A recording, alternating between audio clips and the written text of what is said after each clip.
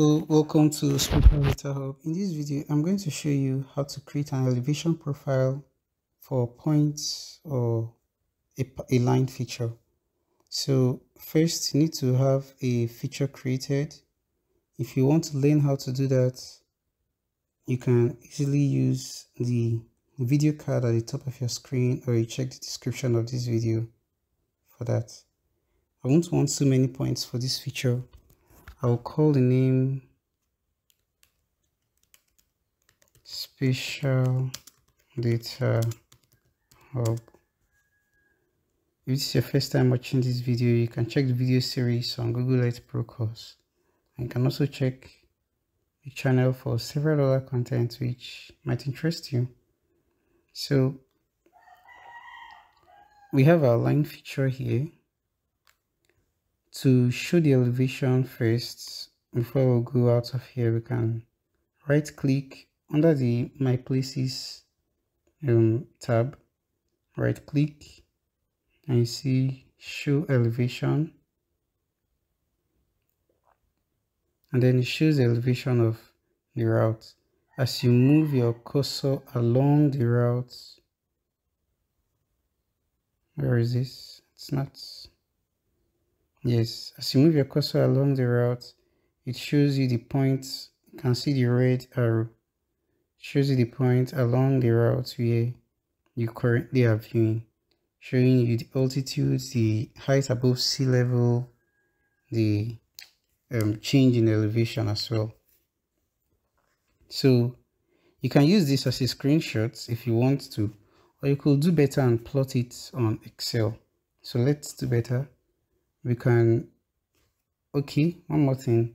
If you want to show elevation of specific points on a location, you can easily create a folder here.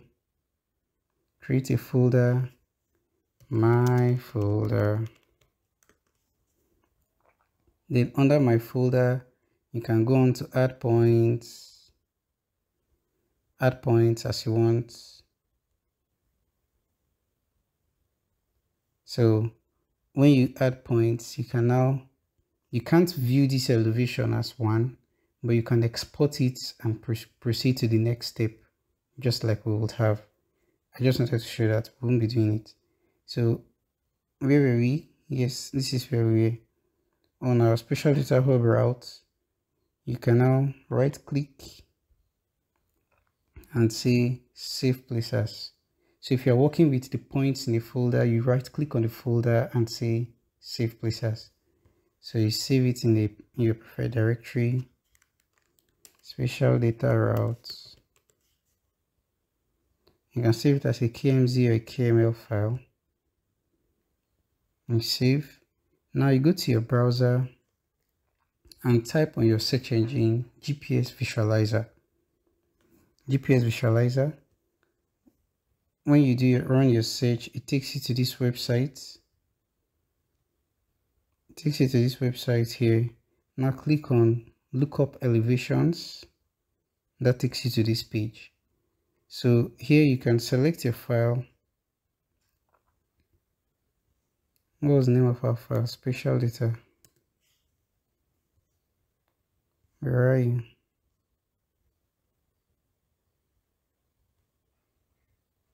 Spatial Data Routes. Open. It has loaded in here. So now you can click on your output file, select plain text and convert and add elevation. It runs it up here. So click on download the txt file so that you can have it on your PC. If this is done, which it is, let's go down to Excel. On our Excel file, one more thing here. You can choose to copy the points here and paste on your Excel file, but it doesn't organize it properly, so I choose to import it, download it and import it directly. So from our Excel file, you would click on data from text or CSV.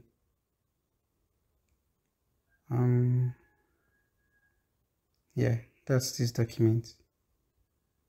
And then click on import.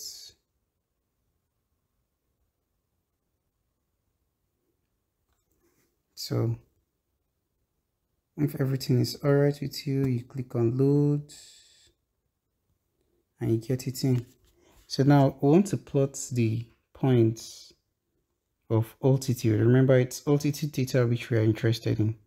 Let us insert a new column here. We insert a new column here so that we can plot them as different points x against y. Okay, so once you've set up your columns, your x and y columns, you can highlight the features, highlight the columns, and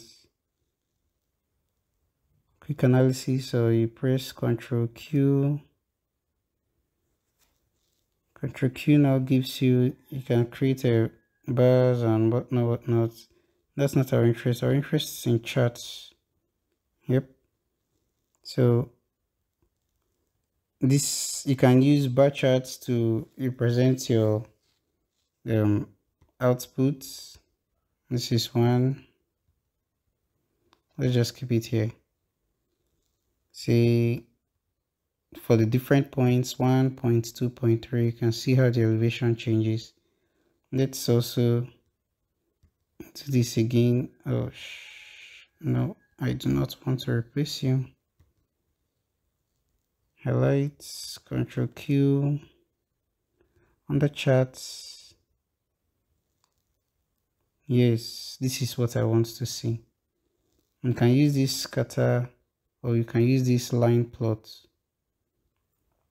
Let's use the scatter plot. Now we can go back to our Google Earth Pro. Okay, no.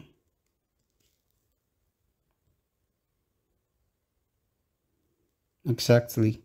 As you see, if you watch through your Google Earth Pro and your chart here, do we see the similarity in the change in elevation? So if you have more points on your chart, which I would request you to make, for example, if you are to make a topographic survey of a location, you do not want to just create one part.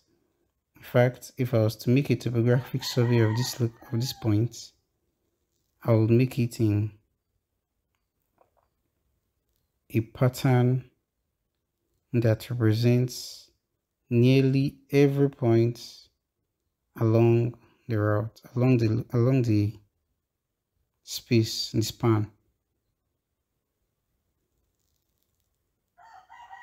until I get to the last point.